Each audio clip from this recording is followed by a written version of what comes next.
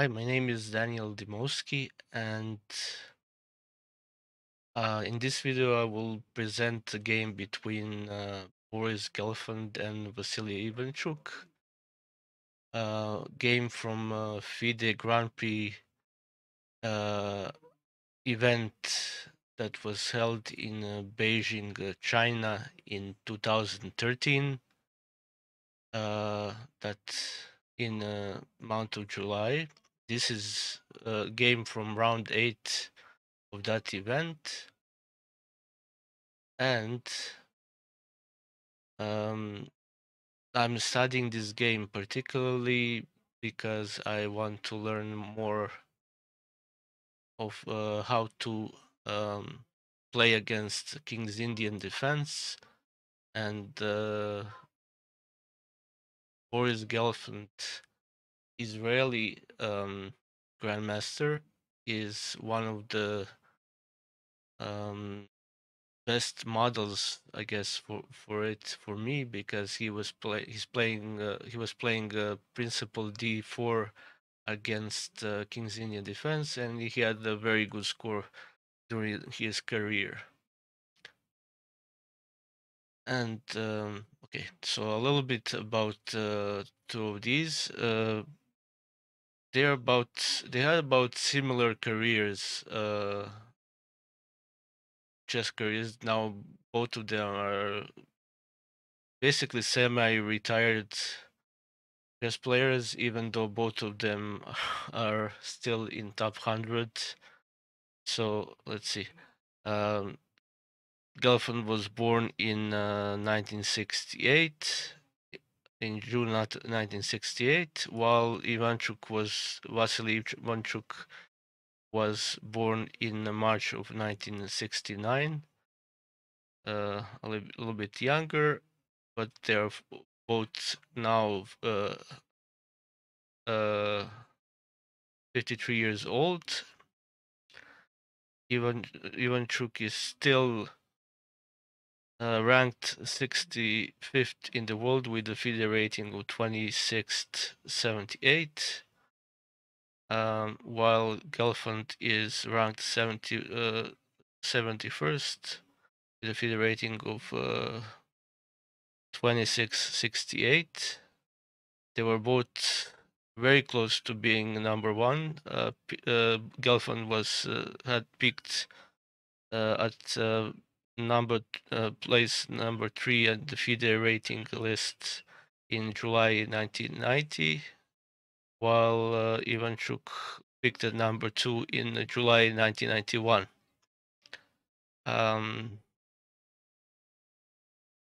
So why is this also relevant? Because this was played in 2013, 1 year after Boris Gelfand lost his World Championship match in 2012 to Vishwanand Anand. So he also had that late bloom late in his career when he almost became a world champion because the match against Vishwanand Anand was very close after first 12 classic games.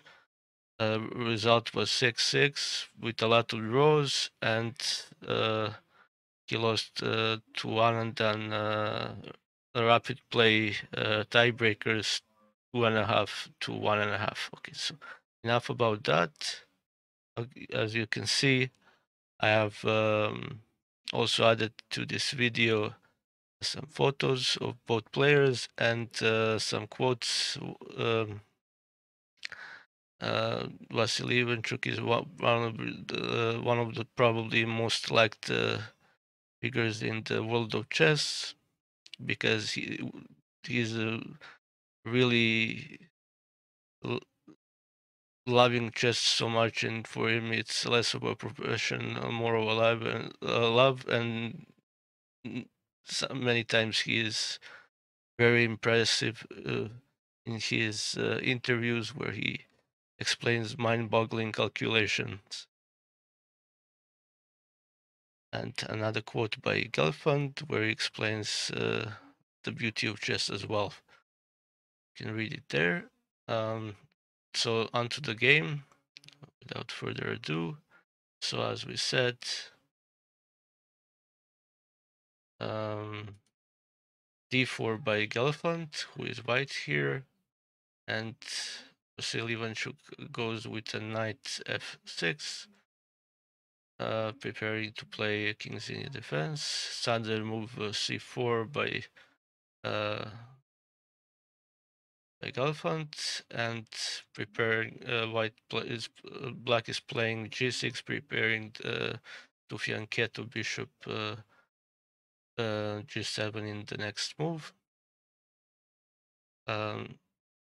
White plays another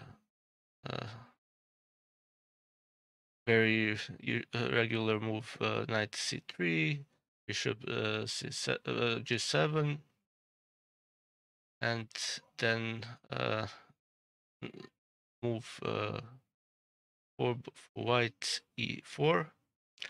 Something that I need to learn to play better, because for my own game I am playing very passively against king's Indian defense, and many times I get into trouble.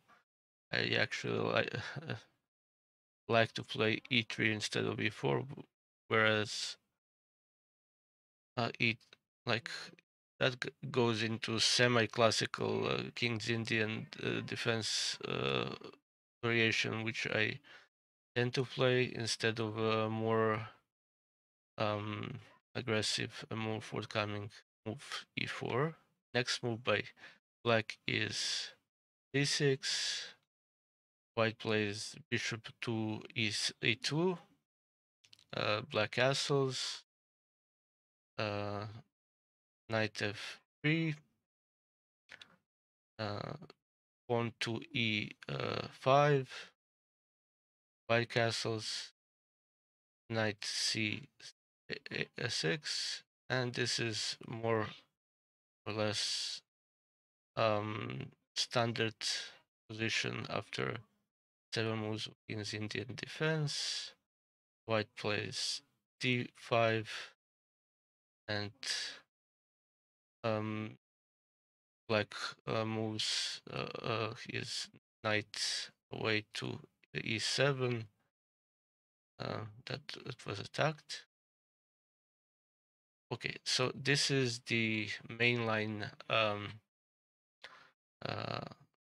Bayonet attack.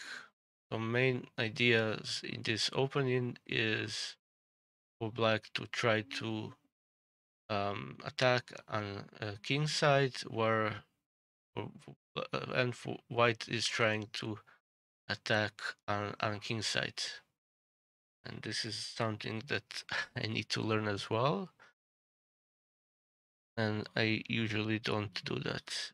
I really pretty much like to fianchetto my dark square bishop to b2, which is not a standard move and a standard plan, because actually if you see the pawn structure in King's Indian, dark square bishop by white doesn't belong to b2, and that's one of my typical mistakes when playing King's Indian. Just wasting move, and my bishop is misplaced, which I need to learn more. A typical move for King's Indian and Bonomi structures is knight to h5. In most openings, in most games, there's a saying that knight on the rim, that the side of the board is a dead knight because it doesn't have squares. But for Benoni and King's Indian structure, King's Indian defense structures, knight to h5 is a very typical move, because he's actually trying to some variation get to f4, the usual outpost by that is created by pawn on e5, or maybe pushing some pawns as well. To prevent that, to prevent the knight on f4.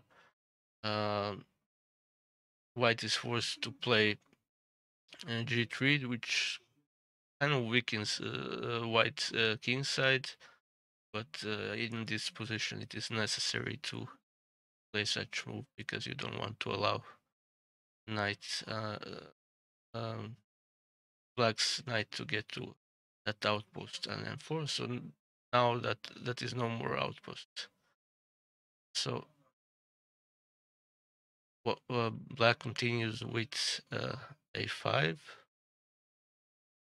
Uh, white white takes, rook takes, and knight to d2. Knight has no business being on h5 anymore black, so it retreats and returns to f6. Uh, White plays a4. Rook retreats to a8. Knight b3 and on to c5. It's kind of tension in the center between two point chains. Now and only now, the bishop from c1 develops to d2.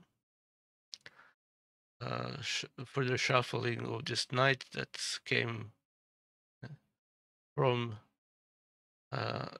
b7 to d7, so to the from b8 to d7 to f6 to h5, and now back. Reshuffling of that knight, repositioning. Now a5, and now pawn break with pawn from a7 to a5, from f7 to f5. Something that Jim Ben Feingold probably wouldn't approve. Pawn to f3. Knight comes back to f6. But that was the whole idea, getting back so one can develop and to make tension in the center, allowing that pawn to move. Queen to c2, adding one more defender of the pawn on e4. Pawn to h5. Further attack of black on king side, one of the thematic moves in King's India defense. Knight to a4.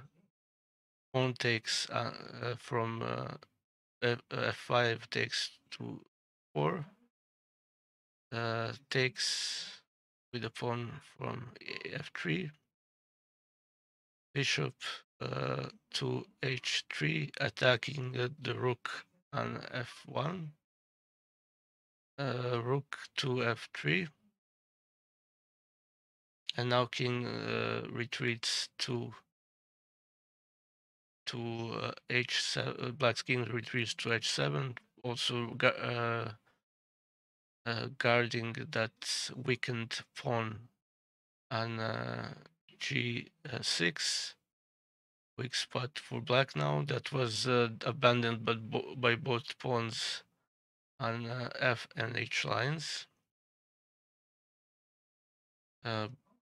Bishop to e8 to f8, challenging the black's light square bishop. Bishop to g4. Rook evades the bishop, going to f2, and now bishop from g7 to h6. White Fianchetto's bishop from 1 to g2, and further reshuffling of the knights, knight from e7 to g8. It's a little bit strange of a move, but it happens in this kind of close position where the pawns are locked in the chains in the center, and there is little to no kind of ability to get them into the game. This is a not entirely close position, but semi-close position. Knight to b6, rook to b8, um, rook battery, rook to f1, queen to e7.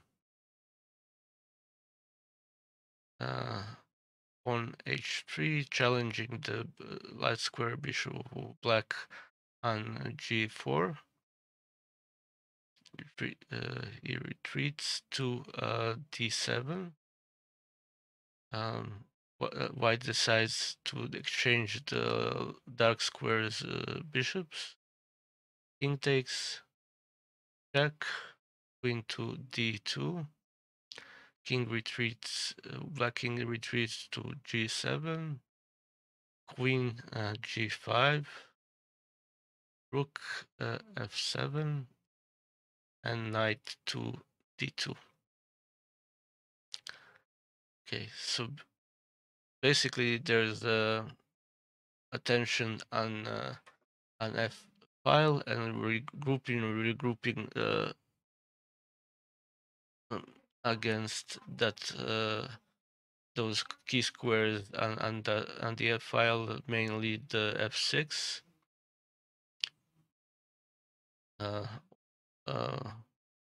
Black's rook also goes to F file to F8. Queen reshuffles to H4. And blacks decides to move knight and exchange a lot of material. Queens are going off the board, the rooks are going off the board. There are rooks and queens. And now this is the end game. Knight to h7. Rook takes on d7. Knight takes on d7. Rook retakes. Pawn to h4. Typical move for endgames, kind of better they are there.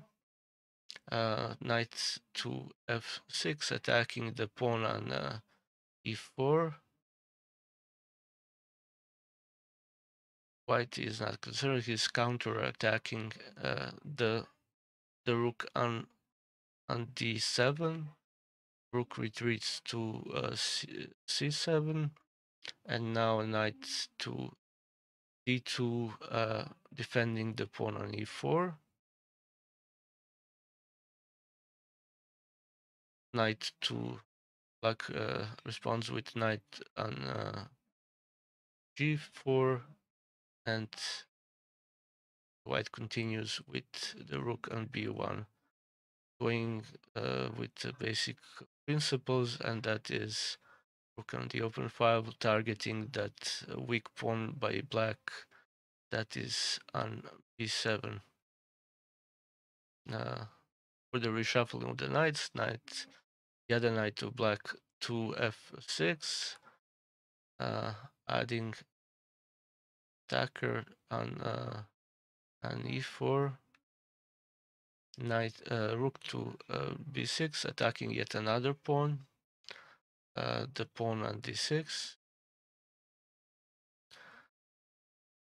Black defends with the rook on d7.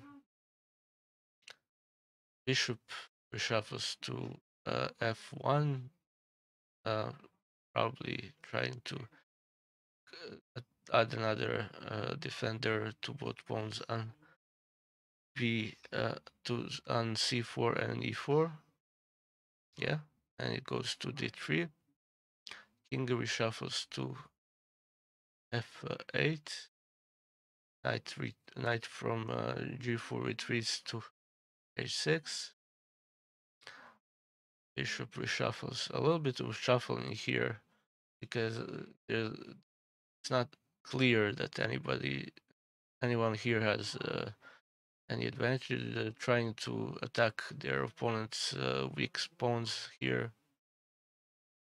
Knight to f7, knight to d1, rook goes back to c7. Now that knight on f7 is defending the pawn on d6, and he's also making room for the other knight to chase that rook away from b6. And knight to d3, as I said, knight to d7, attacking the rook on b6. Right retreats to b1. King coming to the center, which is one of the main themes when uh, there are no queens and most of the materials is exchanged. The endgames, the king is one more attacker and important piece, and it's better if it's closer to the where the action is, and that is in center. Now bishop white goes to a4, attacking the knight on d7. Knight to d8, the other one. The bishop takes the knight on d7. King takes. King, white king to g2, trying to centralize. Knight to f7. Pawn moves, and this is a temporary pawn sacrifice, breaking the chain of the pawns on g6 and h5. Pawn takes. King is coming closer to the center. White kings. Knight defends. The pawn going to h6 and defending the pawn on g4.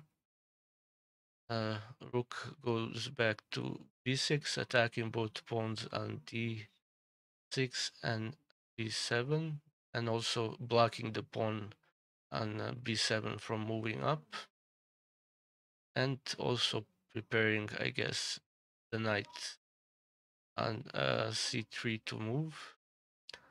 King to e7,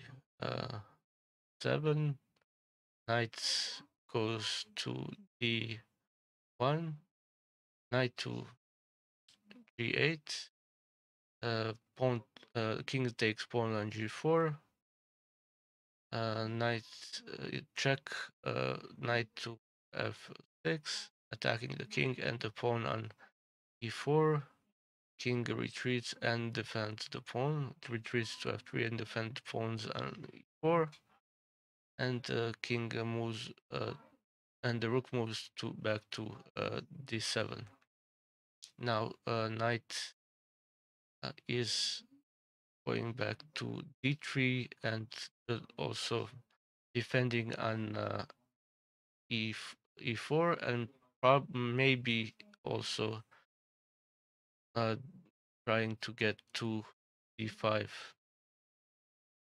to another attacker to pawn on d6. King goes back to f8. Knight goes to b6.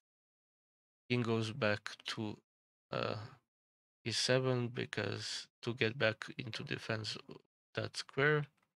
It's a very peculiar position where white is definitely better as it's white is attacking is more active in this endgame. Knight goes back to c3. Knight goes king goes back to f8. Probably as it black is objectively worse here, is trying to get a draw by repetition. White is rightfully so correctly assessing the position and saying that declines that draw by repetition, going rook to b1, king to g7, trying going back to the defense of g6 pawn, as that's where probably the rook is going. King to e2, king to h6, rook attacks, goes to f1, attacking the knight, and f6, the knight retreats, white knight goes to b5, attacking the pawn on d6. King is getting closer. Not quite sure what's the business of what's his business on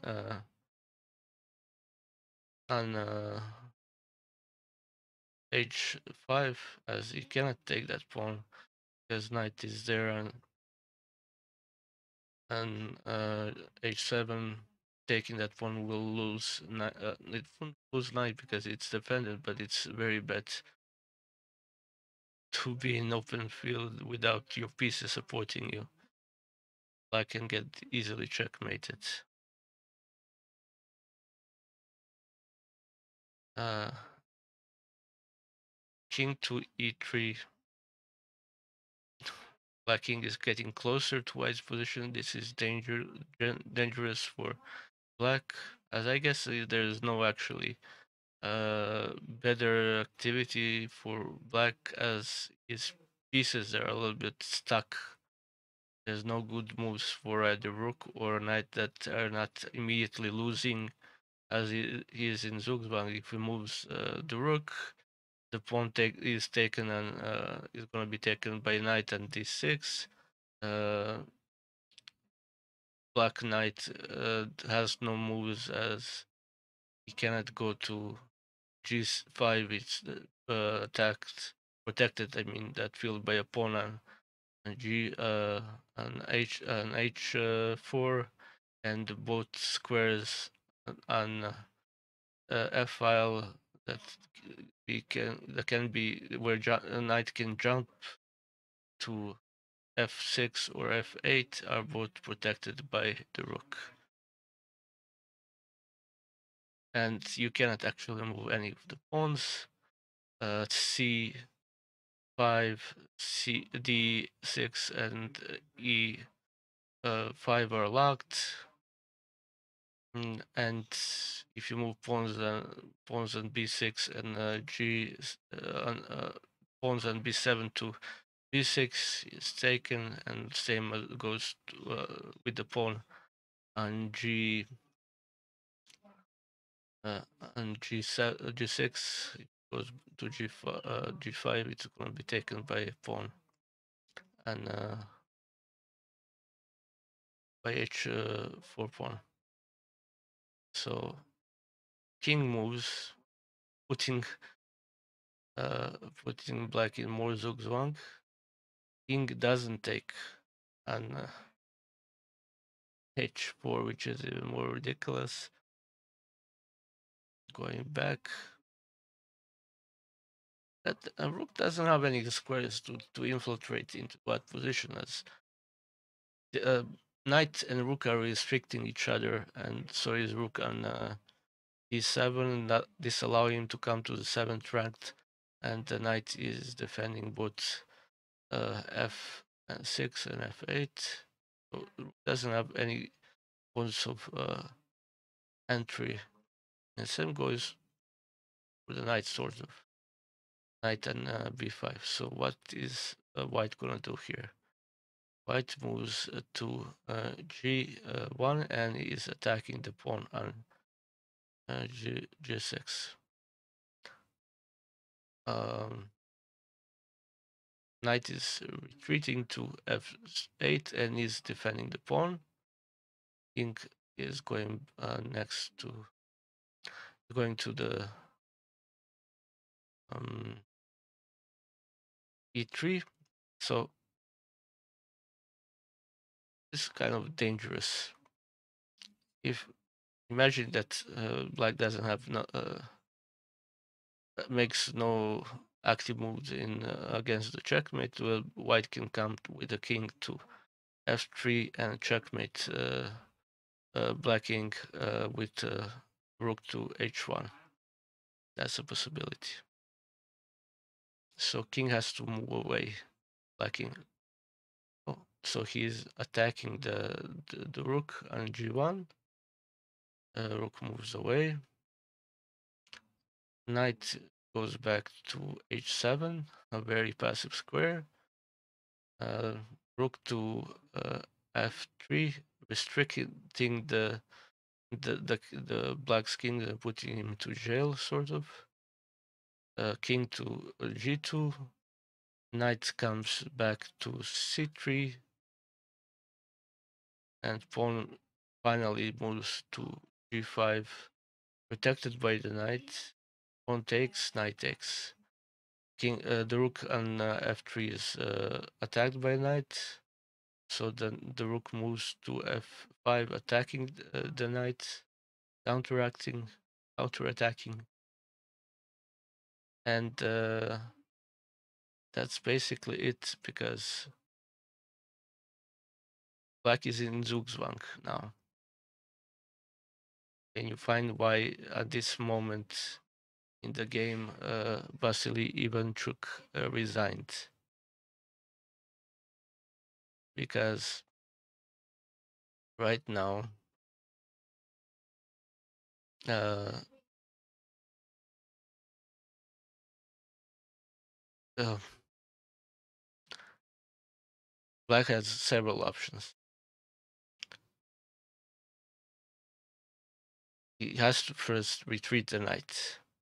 Knight can come to two places: knight to h7 or h3, whereas h3 would be a terrible mistake.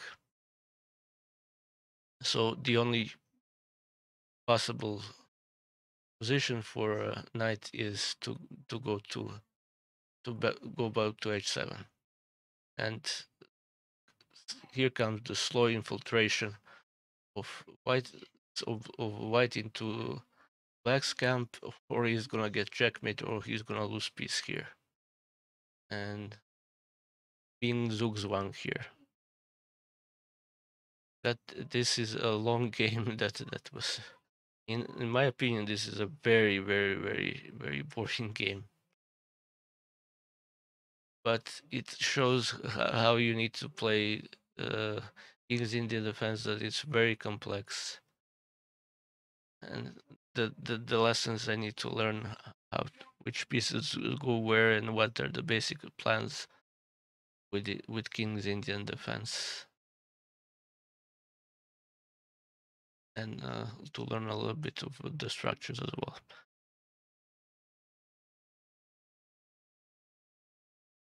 Okay, thank you. This is my first video of me doing the commentating on the games and trying to learn a little bit of how Grandmaster team can play certain positions. Hope you liked it. I'm sorry if it wasn't as interesting as it should be, but this is my way of learning and trying to learn more about how to play against kings in defense, and more about how grandmasters are playing it against it, and how they're playing it. And hopefully I will start learning to play better against. So bye for now, and see you in the next video.